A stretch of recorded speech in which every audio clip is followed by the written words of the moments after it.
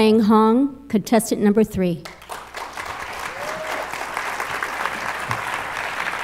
Everybody has a plan for your life. You have your career, and you have your family.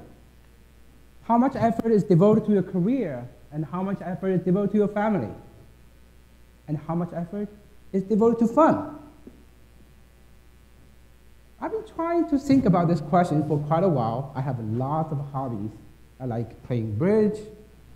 I like to read. I've been a bookworm since I was 3. I'm proud to be one.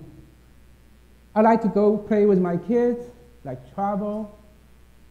But I also have a career. I'm proud. I'm working for a drug company, trying to develop drugs that can help people's welfare.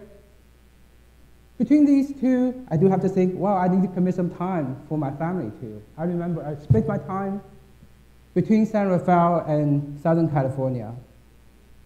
A couple of weeks ago, my wife has to go on a business trip.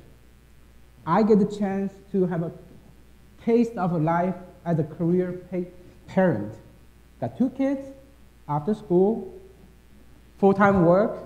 When I schedule a meeting, I have to say, yes, I'm available. Oh, wait a second, I'm not available.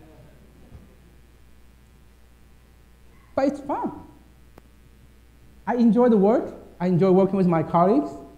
I enjoy my hobbies. I hope I will be able to play bridge again.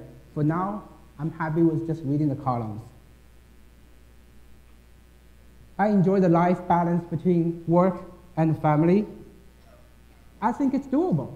If you put your hearts to it, you'll be able to have a successful career, a happy family, and still get to keep the funness of your hobbies.